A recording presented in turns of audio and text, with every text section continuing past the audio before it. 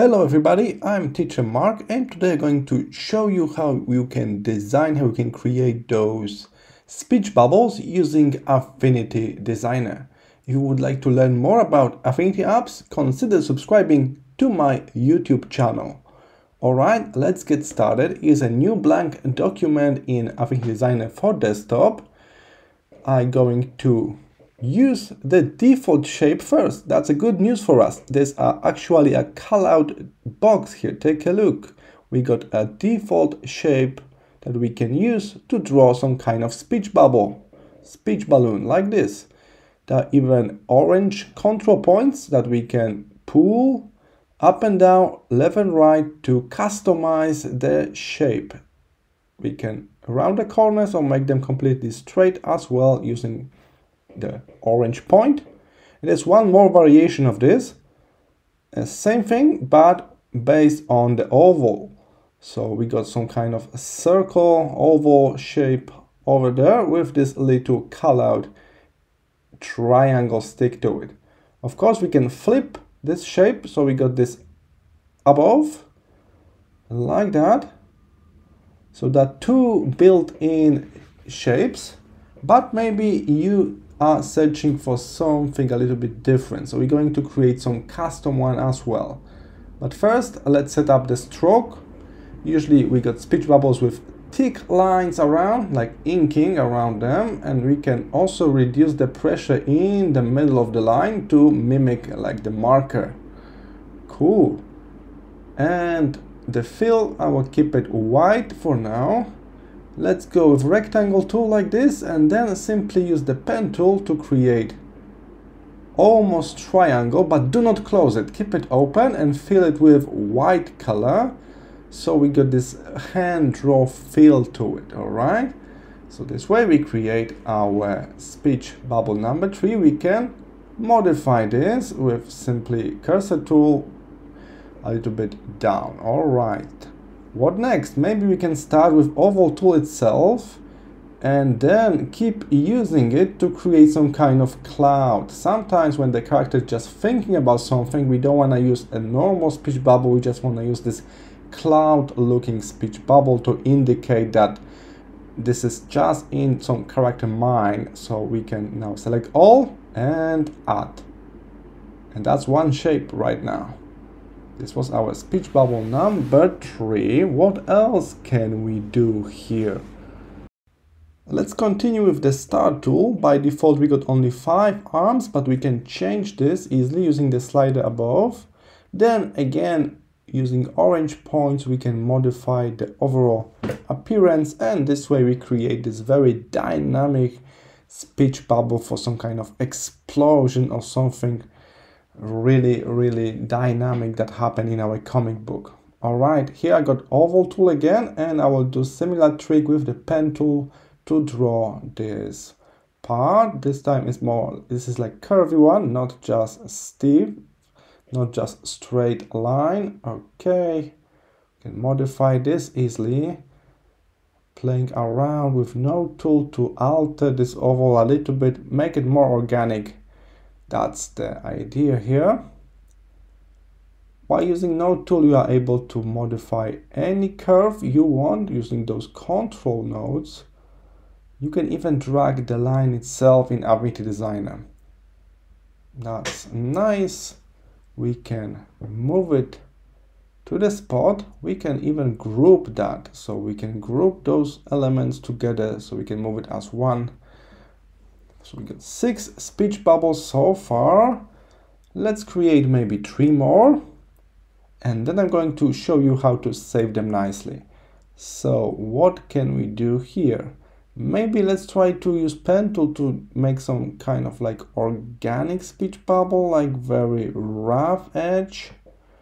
And now using rectangle tool, I'm going to expand this shape a little bit.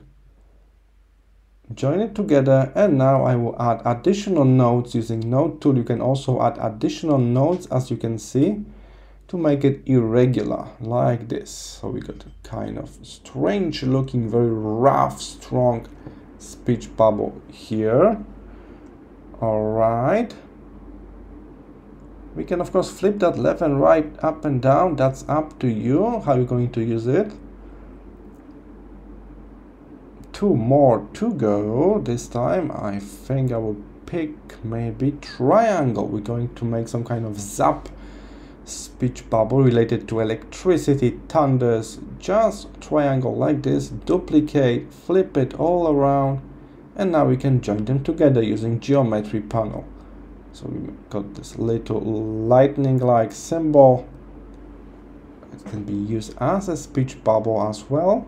All right. And our final one, this will be the double speech bubble. Sometimes two characters are talking to each other or saying the same thing, and we can use double speech bubble like this, starting with round corner, rectangle, and now I will just draw those two cones using pen tool like before. And here it is, our double speech bubble. Let's group that over here. And we are done. We create 9 different speech bubbles that can be really, really handy when you're working on a little comic panel. All right, we got 9 speech bubbles. Now I will simply reposition them a little bit to keep everything nicely on this artboard, and then I will show you how you can add some extras, change colors, and also how to keep them nicely, how to save them as Affinity Designer native asset file that can be used with Affinity Designer, Publisher, and Photo later on. All right, so let's start with adjusting the stroke. So we got the same stroke all around. And of course, if you need, you can change this default fill color. I just set it up as white because this is the most popular one, but of course it's going to be modified, no problem with that. Some people like to add extra shadow. You can do it by simply duplicating the shape, move it back behind the white shape, and this way you get this nice shadow. Don't use soft shadows here like the blur or the default drop shadow. No, we don't want that because we are designing comic, the printed medium. So we just simply duplicate one shape to make an alternative version of it. I'm doing something similar here with the star shape we use for this explosion like speech bubble. So you can have 2, and later on you can simply recolor one to be yellow and another one to be red, so you got 2 colors. All right, so you can do it with any shape here. You just simply duplicate. You can drag the shape holding Command or Control key to make a duplicate of it, or trusty Command C, Command V will do as well. And this way we can make this nice looking comic like shadow. All right, again double check with the outline, with the stroke. Everything's all right here.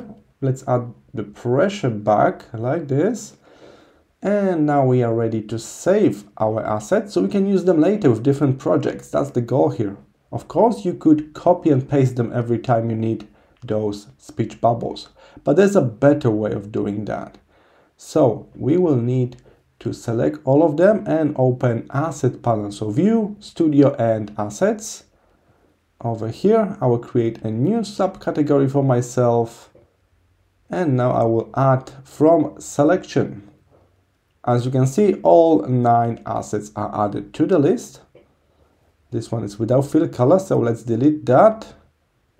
Fill it with white and add it again, just this one. Perfect. Now we got all 9, and now you'll be able to reuse that.